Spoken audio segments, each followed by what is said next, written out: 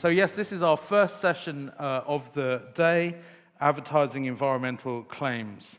You know, every single one of us working in advertising has the responsibility to ensure that the work that we make is trusted by the public. This is going to be even more critical when we consider the role of advertising in supporting positive behavior change. And supporting a more sustainable living, we really have to get our facts right. Fortunately, there are clear rules around how to promote environmental claims correctly and do this without greenwashing, that wonderful word. And I think my soundings say that there is a certain nervousness around, you know, kind of saying the wrong thing. And of course, actually what we really want is people who've got a story to tell to be confident to tell their story, and people who are worried about their story to think twice about what they're doing. So that's the intent. We've got some great speakers coming up to really kind of unpack the subject for us. And the team at the Advertising Association, who, if you like, are the mums and dads of AdNet Zero, and the Advertising Standards Authority, have agreed that actually we need to cover this topic pretty much every year to share the state of the art, how the science is driving our understanding of the claims territories forward, and how the rules are adapting to that. So we're fortunate today to have experts from the CMA, the ASA, and Conscious Advertising Network to unpack and explain and discuss the very latest guidance on how to communicate environmental claims, avoid greenwashing, and discuss climate accurately. So we're going to hear a little bit from each of them, and after that we're going to have a Q&A. So I'd like, first of all, to welcome Cecilia to the stage. So Cecilia Parker Aranha is Director of Consumer Protection at the CMA. Cecilia, the floor is yours. Thank you very much. I'll just wait for my slides to come up. Morning, everybody.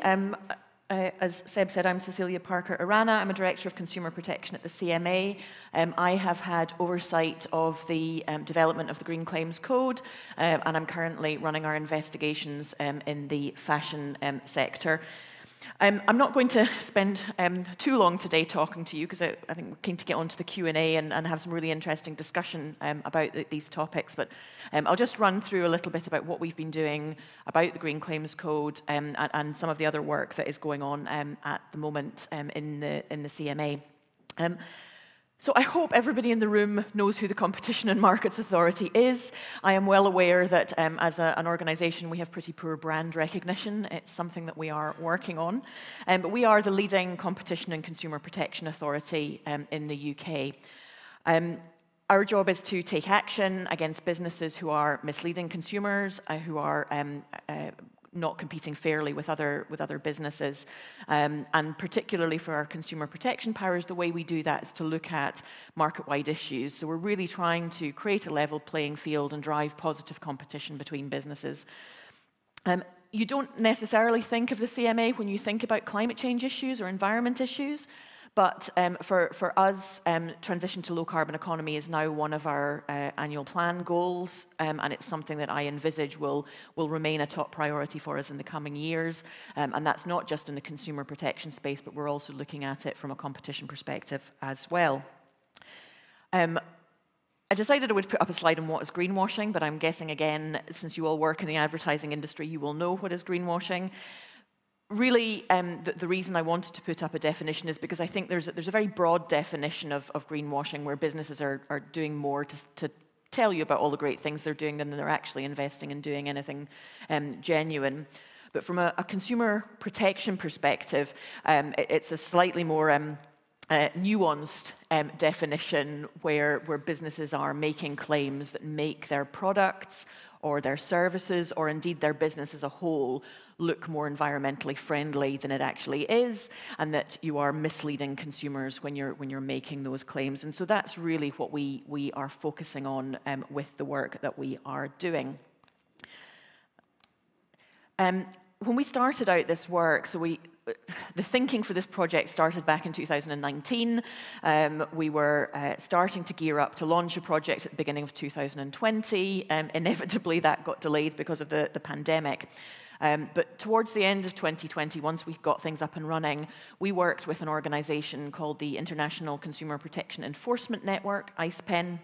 ICEPEN is a voluntary network of competition authorities around, consumer authorities around the world.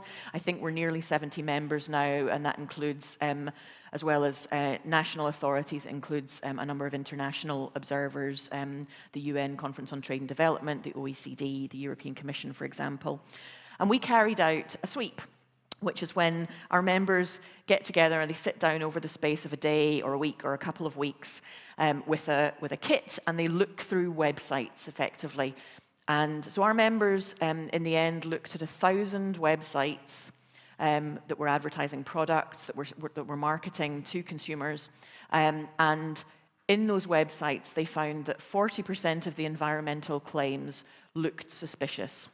Now, that is not to say that 40% of the environmental claims were false or misleading, but we were looking at things like claims using very vague terminology. So I both love and hate the word sustainable because it can mean everything and it can mean nothing. So we flagged sites that were using the words like sustainable or eco-friendly without giving any explanation of what they actually meant. We also flagged sites where they were making claims, but where there was no way for the consumer to figure out what evidence lay beneath them, which is another big area of concern. And so this figure of 40% of sites looking suspicious, that tells us we need to take action. And so we started, sorry, I'll just skip back, I'm going too fast. We started to talk to people, and we ran a call for evidence, and we spoke to businesses, we spoke to trade associations, we spoke to consumer organizations, international bodies. And one of the things that emerged was, as Seb alluded to, this uncertainty. We want to tell people the good that we're doing, but we're unsure of how to comply. Now, I think inevitably the businesses that didn't care and were happy to just stick any old green logo on things or green label on things probably didn't engage with us.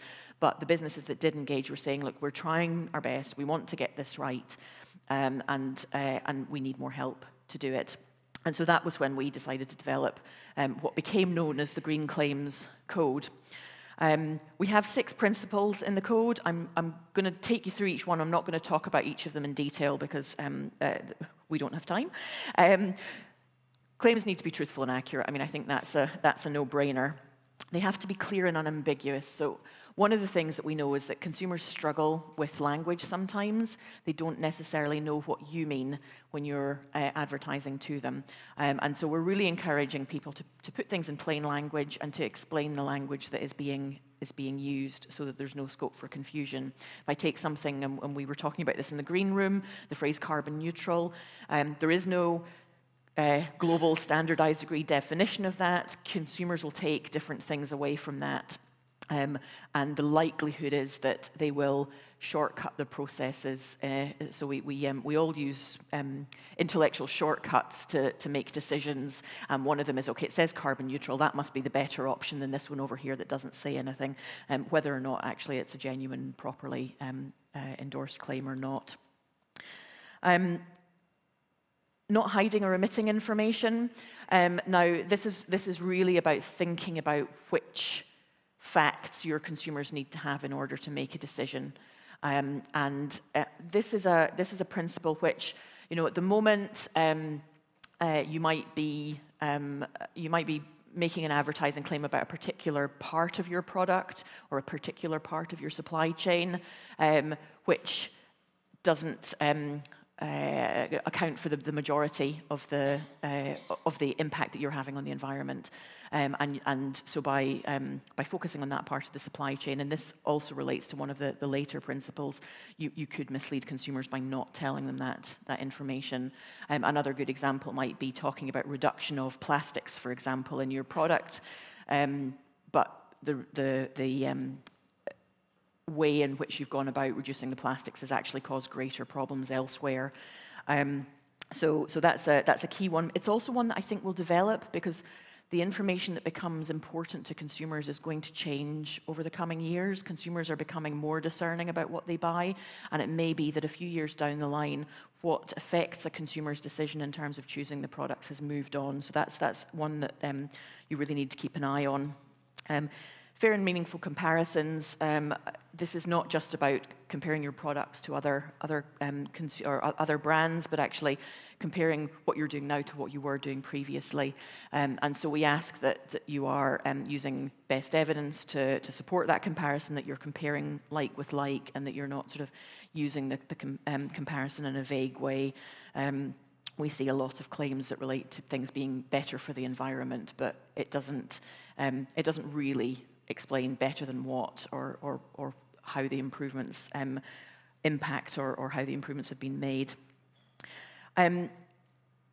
This is probably the most important principle there is. You need evidence to back up the claims that you make. And it's not good enough to think about what you want to say and then scrabble around looking for the evidence to support it. It's not good enough to cherry pick, find the expert that backs up your view and use that to support the claim that you're making. You need to have robust evidence based on a sort of a general scientific consensus. Oops. Sorry, my timing clock is obviously prompting me to do something. So that's the key thing here is to have the evidence to back up the claims that you're making. The last principle, and this is one that has probably caused quite a lot of consternation, although we didn't intend it to, is about the full life cycle of the product.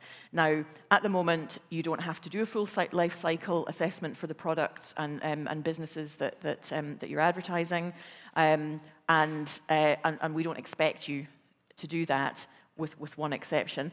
But what we want you to do is to think about the context in which you are making particular claims. Because it's possible that you make a claim about, as I mentioned earlier, one part of your supply chain or one aspect of your product that leads consumers to think this is a good choice, but that actually is ignoring everything that's going on around it. And Justin's going to talk about the HSBC case that I'm sure many of you have seen, but that's a good example where you had a corporation making a claim about very specific actions it was taking in the context of a far less positive global picture. So think about whether or not consumers are going to be misled by the claims you're making in the context of the supply chain. We'll just finish up quickly on some other things that the CMA is doing now that we've published the code. First of all, we're telling everybody about the code, so that's part of the reason I'm here today. We have also launched enforcement action in the fashion sector. Now, we started with the fashion sector because it was an area where people were complaining to us a lot, not necessarily individual consumers, but the intelligence we were getting was that it was an area where people thought there was a lot of greenwashing going on. It's also a sector which has a massive global impact on the environment, and it's a sector where we spend a lot of money and we create a lot of waste. So we're doing the enforcement action. We're working with others. One of the things I get asked all the time as well, when is it for the CMA and when is it for the ASA? The reality is the CMA and the ASA are in lockstep on this. We meet very regularly to discuss these issues, to compare ideas, to prioritize and make sure that that we're not getting in each other's way in choosing the issues that we're looking at, and our guidance, the guidance that we've produced and the guidance that the ASA has produced are designed to complement each other. We are also working internationally still with the International Consumer Protection Enforcement Network. We have joined the One Planet Network Consumer Information Programme, and we're working with the UN Environment Programme as well on some of the pieces that they're doing on guidance in fashion. And we're advising government, and we can perhaps talk about this in the Q&A, but one of the things that we've done is given some advice to government to recommend some changes on consumer protection law, and a couple of the key things there are coming up with standard definitions and statutory definitions for things like carbon neutral net zero, and for terms that are misunderstood regularly and misused regularly, like compostable, biodegradable. So we think there should be some standard definitions that businesses are required to apply, which we hope will make things simpler for consumers, make things simpler for businesses, and actually mean that businesses are competing on a level playing field. So I will finish up there. You can find the Green Claims Code on our campaign site. Yeah, do please take a look at it if you haven't already. Brilliant. Thank you, Cecilia. Come and take a seat with me.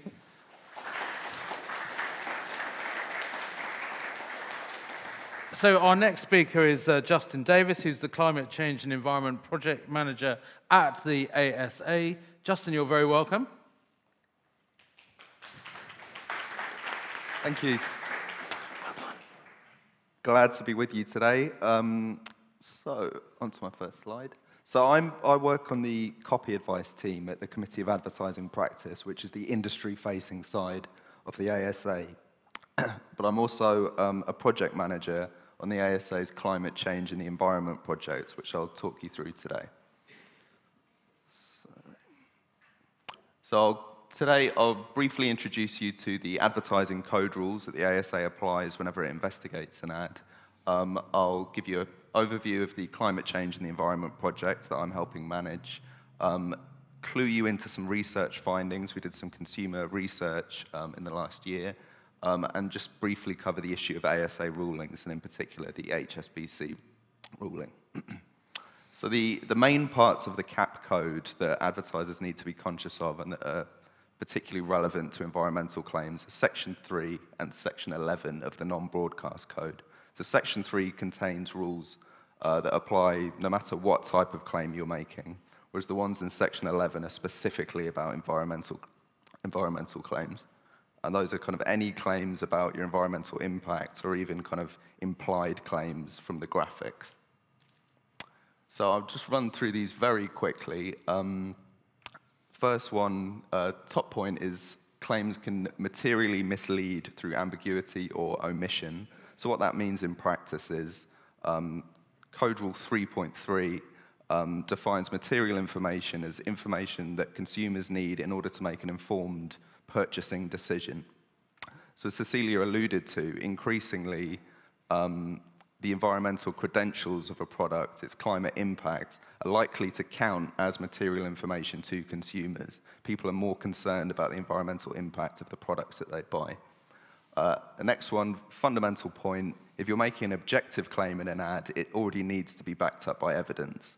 So my advice in practice would be start with the evidence you've got and then kind of build your claims from there, rather than think, okay, we know we've planted a wildflower meadow somewhere, we know people like to hear the word sustainable, how can we make it work? So I'd say start from the evidence and then just kind of build it out from there, and make sure that you have that evidence in place by the time, God forbid, the ASA ever gets in touch. Next point is that qualifications can't contradict the claim that they qualify. So what that means in practice is qualification here means a disclaimer. So if you're making a big headline claim about your environmental credentials, it's not enough just to kind of make a contradictory clarification in the small print. So for example, there was a ruling about a product where I think it said it was a soft drink bottle, it was described as 100% recyclable, asterisk, and then in the qualification it clarified that certain parts of the bottle were not recyclable. So that was considered an example where they had included that qualification, but it contradicted the overall impression given by the headline.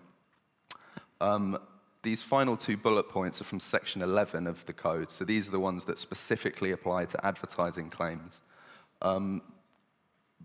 Quite a fundamental one is if you're making an environmental claim, the basis of that claim needs to be clear in the ad itself. So that's not about the evidence that you hold, that's about the information that you're including in the ad. So if you make a kind of overarching claim like sustainable, environmentally friendly, green, that kind of thing, consumers will reasonably want to know what's that based on, what does it refer to, what kind of metrics are they talking about? Does it refer to CO2 emissions? Does it refer to, what the product's made of, how it's recycled, that kind of thing? So my advice would be, whenever you make an environmental claim, you need to give people enough to know what type of claim you're making. The other one is a related point, but subtly different, is that the meaning of terms that you use in the ad also needs to be clear. So consumer understanding of terminology is often not quite as good as people think it is. I'll get onto that in a moment when we talk about the research findings. So basically, I would say don't assume if you're using terminology that consumers will know what it means. to reduce the risk of breaching that rule. Often a good idea just to put a little explanation, maybe in the qualifications. And finally, this again echoes a point that Cecilia has covered. If you're making an environmental claim, the default assumption is that that's based on full life cycle information, evidence, unless the ad states otherwise. So if you're referring to a particular product and you say this is sustainable, the assumption will be that's based on a full life cycle assessment of that product. If you're making it about a component in the product, the assumption will be a full life cycle assessment of the component. If you're making the claim about the brand as a whole, that's going to be very hard to substantiate. But the point is, it's not that in every case you need to have that full life cycle evidence, but it is if you're not specifying that your claim refers to something narrower. So those are the rules. They've been in place for years, but what's relatively new, and that, if there's any perception that the ASA is kind of getting stricter in its approach, it's not that there are any new rules, but there is a change in emphasis in our regulation. So the background is things that we're all fairly familiar with, hopefully, here. We're in a climate crisis. There are new kind of binding targets that we're all committed to, and particularly the Climate Change Committee established that if we're going to meet the targets that we've set, that needs to result in some kind of behavioral change at the consumer level. So we're all here because we all recognize, I think, that industry and advertising plays a big part in that. And our response was that advertising regulation plays a part in that too. In addition to that background, it's just the case that over the course of several years, the volume of complaints that we receive from concerned members of the public, sometimes from competitors, from interest groups, the volume of complaints about environmental claims, greenwashing, etc., it's steadily increased. So in response to that, we launched a project on climate change in the environment. There are various aspects to that. A significant one is very regular contact and consultation with the CMA, with other governmental departments to make sure that we're all on the same page about what we're doing. We adopted the Climate Change Committee's sort of priority areas of transport, energy, heating, waste, and food, and we're doing kind of detailed reviews of the types of claims that are out there, what our precedent is in terms of ASA rulings and so on. We commissioned some public research on consumer understanding of terms. So the first research that we've conducted was in understanding of kind of the electric vehicle sector, terms like self-charging hybrids, PHEV, that kind of thing. We also assess consumer understanding of the claims net zero and carbon neutral. We've updated some CAP guidance, which takes you through the rules that I've covered, explains how they apply in practice. So that was first published in June, and we're due to publish an update in the next month or so. We've produced some new training materials. We've just launched a new e-learning module, which I think, I don't want to be misleading, I think it costs about £60, but I'd encourage everyone to check that out. And we're also doing targeted ASA investigations. So similar to the legal system, you've got the rules, which is like the law, and then you've got the case law, which is the ASA rulings on specific issues. And I'll give you an example of that in a sec. So the research findings, we commissioned some detailed qualitative research into understanding of various things. As I mentioned, the terms carbon neutral, net zero, various terms in the kind of e-vehicle sector. Basically, the broad conclusion we took from it was that consumer understanding of these terms is very poor. People don't understand what they're based on. And what that means is that probably in practical terms, you're going to need to add some information. So to go back to the code rules of the requirement to state the basis of claims, if you're making a claim like carbon neutral or net zero or even plug-in hybrid, any of these terms, you can't take it for granted that consumers will understand what that means. We also found that there was very minimal understanding of the role of offsetting. In particular, consumers kind of expected and understood that a carbon neutral claim would be based largely on absolute reductions. And once we explained the potential role of offsetting, there was a fair amount of surprise, a little bit of consternation, And a lot of the consumers that we spoke to felt fairly misled when they saw a carbon neutral claim and learned about the extent to which offsetting kind of played in the evidence base for that. Another major point was the need for standardized definitions. So that applied both to claims like carbon neutral, net zero, and in the e-vehicle sector. It's not the ASA's kind of, we're not really qualified or able to sort of impose our own definitions on industry, but it was a kind of loud and clear message from the consumers who were assessed in the research. And so our kind of takeaway from that is we're going to reach out to various government departments. Cecilia has also mentioned that this is something the CMA is pushing for. And I think it will be to the benefit of consumers as well as advertisers if we're all on the same page about what terminology actually means.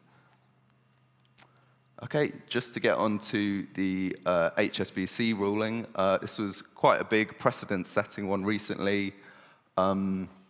Whenever there's an ASA ruling, every single ASA ruling will set a precedent that will apply to other advertisers, but this one was quite significant, particularly because this was an example of a brand that made an environmental claim. It referred to some fairly specific positive work that it was doing, but the ASA basically concluded that it gave a slightly misleading overall picture of HSBC's environmental impact because by kind of focusing in on some specific positive things, it misleadingly omitted the fact that HSBC was and is continuing to invest heavily in high-emitting sectors. So what exactly this will mean for other advertisers, we're going to try and flesh out in some very useful, practical guidance for people. So stay tuned for that. Okay, and in terms of our resources, just to kind of help advertisers in these sectors, the ASA is not interested just in kind of punishing or anything. A major part of my role in the copy advice department, all of the Committee of Advertising Practices work, and a major part of the Climate Change and the Environment project is to help industry make responsible claims. We're trying to incentivize good practice. It's you know, if there's an advertiser that are going to all sorts of lengths to improve their practices and, you know, they can make a well-evidenced, responsible environmental claim, it's not really fair to them if anyone else can come along and make a completely unevidenced, identical claim. So we're just trying to keep everyone on the same page, make a level playing field for everyone. Okay, so just to point you to some useful resources, I'd recommend going to asa.org.uk/environment, which compiles all of the resources below, basically, and lists some important rulings. The new e-learning module is on the advice and resources section of the website. I'd recommend everyone take a look at that.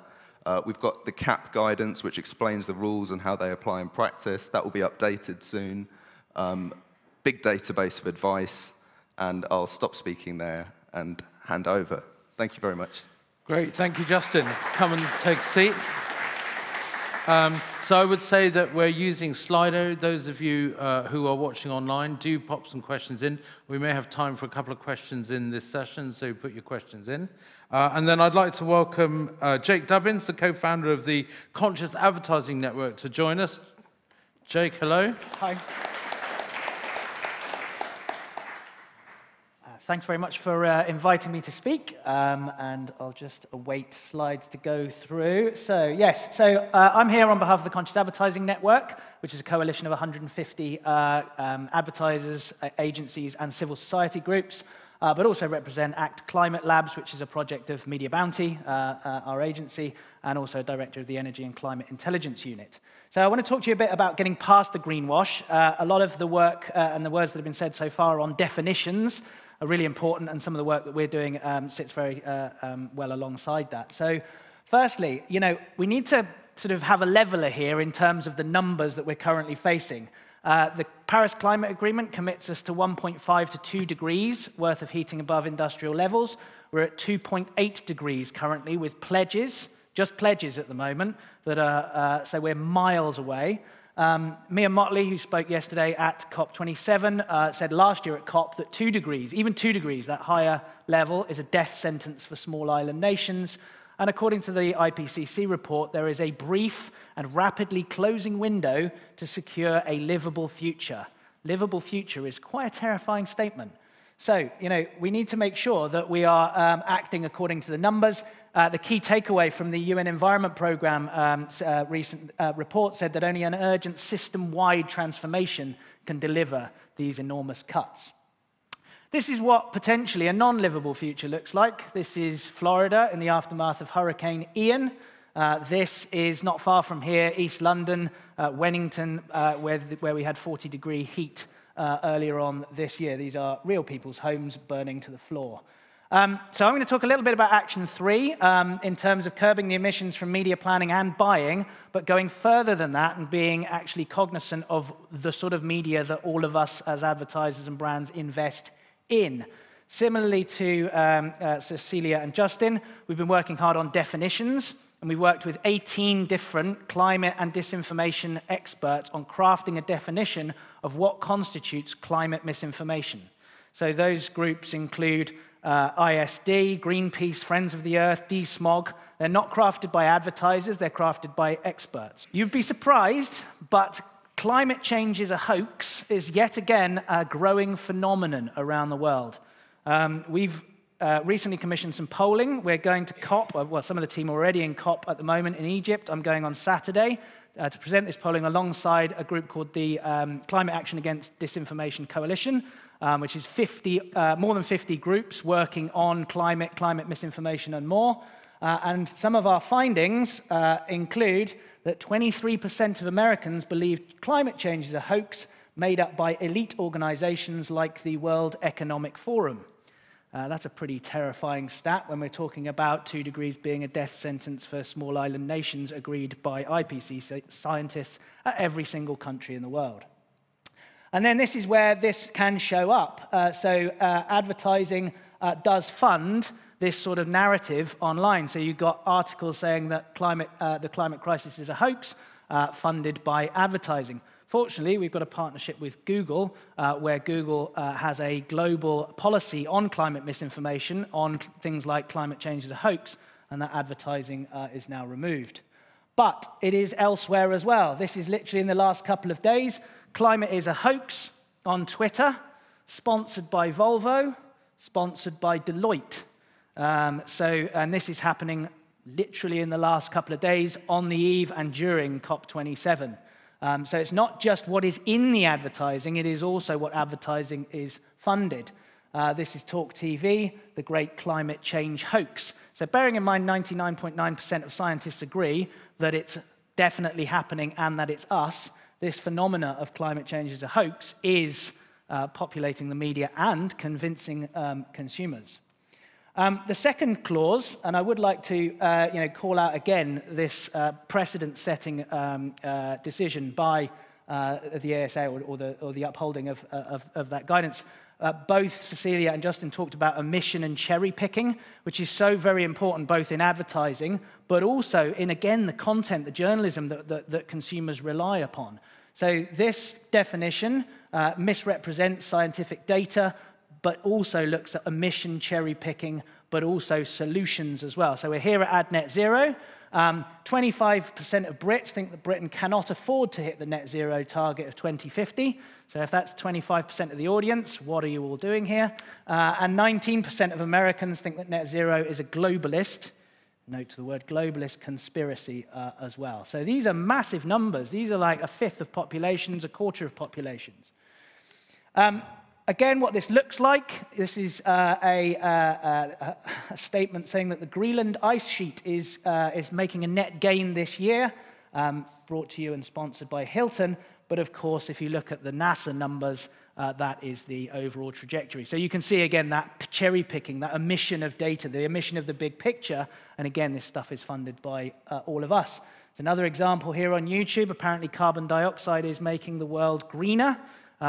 In this video, this man talks about that forests are growing because of carbon dioxide. And again, you can see that's brought to you by Visa.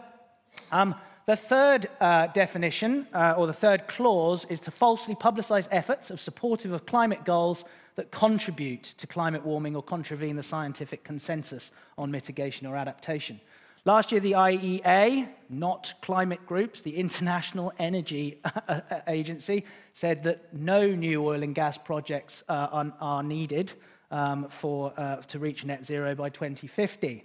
Obviously, that is happening, but the key stats here is 18% of Brits, 32% of Americans, and 41% of Brazilians believe that we can produce fossil fuels in a safe way that doesn't damage the planet. Scary numbers.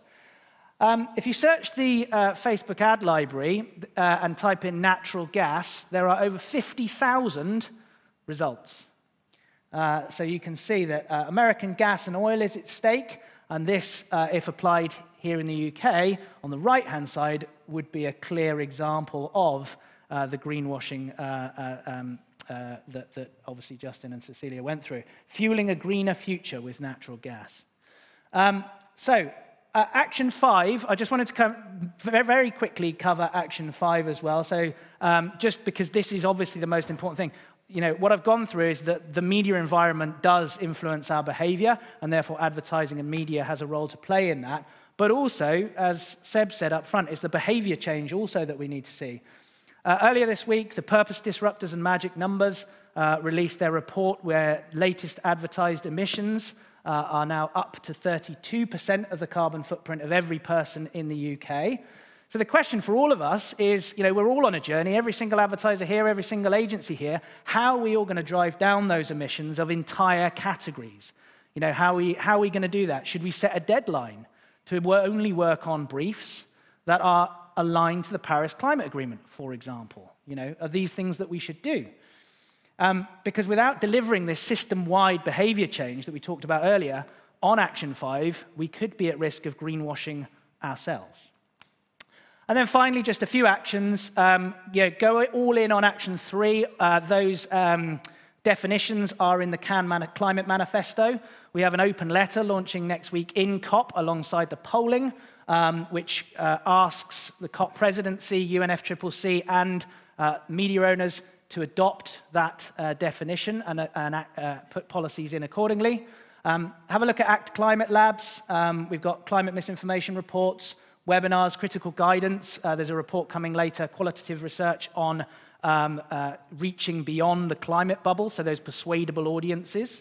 And then go all on in Action 5 and ask ourselves, and this is exactly what Action 5 does, how are we going to change behavior? How are we going to drive down advertised emissions? Thank you very much.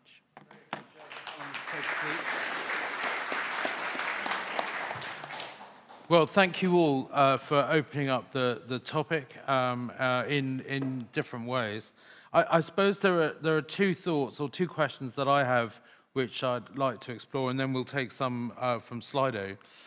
There's clearly an issue here with around, you know, advertisers and agencies want to use everyday understandable language, and as the surveys that the work you've done at the ASA and I think also at the CMA shows, you know, there isn't a very deep definition amongst citizens of some of the more specialist language. So I think advertisers then are kind of in a bind, really, which is how do you use the words that people are going to understand, at least partially, and versus the more precise language that I think you would prefer, but is not really in broad circulation and understanding. And I think that's really the dilemma a lot of people, a lot of advertisers probably feel themselves in. I don't know if you, maybe starting with you, Cecilia, just, you know, what advice would you give to advertisers? Because obviously you're looking for levels of specificity and precision, but that's pushing us to language that isn't used in everyday parlance. So, I mean, I think we're not actually necessarily looking for specificity and precision. We're looking to match what advertisers are telling people, and it's not just advertising that our rules cover, but what businesses are telling people with what people take away from it. So one of the pieces of advice I always give to businesses, and I fully appreciate that, you know, for small businesses that's not always going to be possible, but do the research, talk to your customers, and figure out, you know, if I use this language, what assumptions will be made, and if there's a mismatch there, think again, think about how you communicate. It's something that we have to do when we are investigating businesses. One of the things that we have to do is to try and figure out what the average consumer will understand from what they're being told. And we have in the past done things like quantitative surveys, we've done qualitative research and focus groups.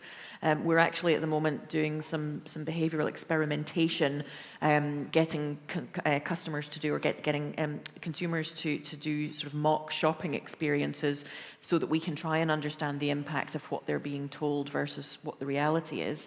So to the extent that you can do any of that, I think, great. Go out and try and find that match. And I was, in a way, I was trying to figure out in my own mind, sort of pushing for either statutory or at least in practice definitions. Is that going to help or hinder? And I thought, actually, no, that probably will help advertisers. So just say a bit more, Justin, about this kind of trying to get some more precise words into common advertising parlance with sort of agreed definitions. So that was definitely an interesting finding from the research that we did, both in reference to net zero, carbon neutral, and the e-vehicle thing. People kept saying, well, it's just very hard to interpret advertising if there's no common shared set of definitions of the terminology. I think that gets you some of the way. So if, for example, if industry, if, let's say, the e-vehicle industry reach some shared definitions of things, but consumers aren't really clued up on that, then that doesn't really solve the issue entirely. And it doesn't really address the point of, one of the rules in the code is that the meaning of terms need to be clear to consumers. So I think, standard definitions that everyone agrees on is very, very important.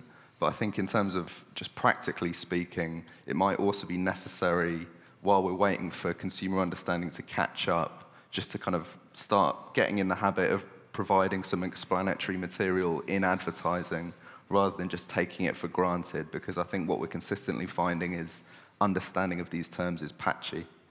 No, I think that's a great point. And actually, I think advertising through repetition would actually build understanding of some of these terms.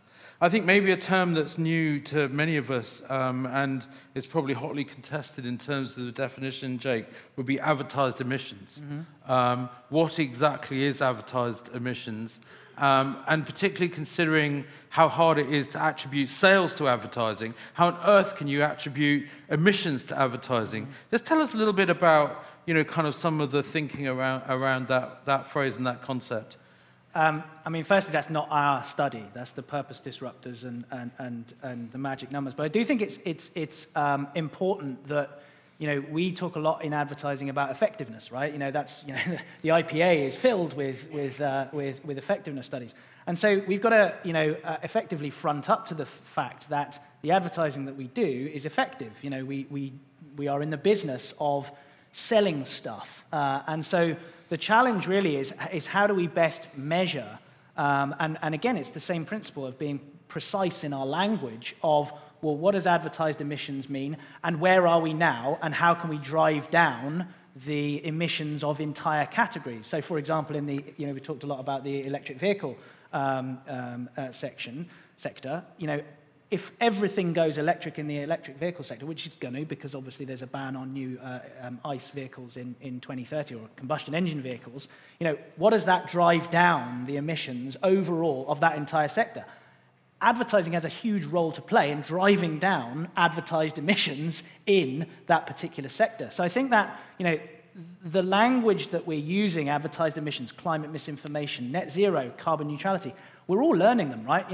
We weren't on stage talking about these things, 10 years ago, even 5 years ago. So I think, we've got to make sure that we're understanding this language, relying on experts, like I said about the work that we're doing out in COP, that's with, over 50 climate and misinformation experts that aren't advertisers. The letter that I talked about has been endorsed by one of the key architects of the Paris Climate Agreement. So if we're relying on experts, then we can bring this language both into advertising, but also so people, citizens, can understand them better too. And advertising has a massive role to play in educating the public about what this actually means. No, and I think just looking at Slido, I think that people talking about some of the difficulties of how you can be accurate with with claims on small packaging, you know, with limited space for complex messages in most media, you know, how can honest brands talk about the good they're doing whilst acknowledging their ongoing impact? You know, that is I think these are real dilemmas. And honestly, there's no glib answer, and we're certainly not going to give you one. I think there's a good question here, or point maybe posed as a question, which is, you know, how far should agencies assess the client's sustainability claims are accurate before they create campaigns? You know, I think that would be a good idea, generally speaking. But it depends on a good, robust working relationship between clients and agencies to be able to do that, which I hope in many cases you have. And if you think about, you know, things like Change the Brief, I think that was the whole thought behind Change the Brief, was the ability for agencies in a helpful and constructive way to challenge clients sometimes on what they're trying to put across. I think the last point that's been made here about standard definitions for terms like carbon neutral and net zero, you know, how near are we to having, you know, kind of standard, whether it's statutory or in practice definitions of these things? I mean, from my point, I think we're getting closer. So as I said, the CMA, we published advice earlier this year to government suggesting that they implement these definitions in statute. Since then, both the House of Lords Climate Change, Energy and Climate Change Committee and the UK Climate Change Committee have endorsed our recommendations. The research that ASA published just a couple of weeks ago showed just how important it was to have those terms, and there are opportunities coming up. There's some legislation in the pipeline to reform other aspects of consumer protection and competition law, and I think there are possibly some vehicles coming up where. So where are you talking months or years? I think we're probably still talking years, because statute is never quick. So we look to the ASA to help us in the interim, really, with some best practice on the use of these words. Yeah, we'll keep you know, as and when. We're doing lots of active investigations into these issues. We're assessing the kind of evidence and the use of qualifications that advertisers are applying. So as and when we publish rulings on all of these, we're going to have clearer and clearer precedent, at least, of the ASA's expectations around these claims. And then we'll update all of our guidance accordingly when those rulings are published, which is, you know, every single Wednesday there's new rulings being published. So it's very good. Yeah. Okay. One last word from you, Jake? Yeah, I think it's really important that whilst we wait for statutory regulation, because obviously we're still waiting, for example, for the online safety bill, which seems to have cut out things like, you know, harmful but legal speech from that. I think it is absolutely really important to, you know, collaborate across the expertise of the industry, the expertise of civil society groups, to really hone down these definitions whilst we wait for statutory, because as we sort of, as is demonstrable at COP, we don't have the time to just wait for statutory. Yeah, well said. Really good. So I'd like you to put your hands together for our marvellous panel, Cecilia, Justin and Jake. And just to say, those resources are available both from the CMA with the 6 golden rules and also from the ASA, and Justin showed you where that is available. And of course, you know, we're seeing from the Conscious Advertising Network and Purpose Disruptors, amazingly stimulating, provocative thought, data, and hopefully all of that together will begin your journey to brilliant environmental claims that really put clients who are doing the right thing at the forefront of the consciousness of citizens. Thank you very much.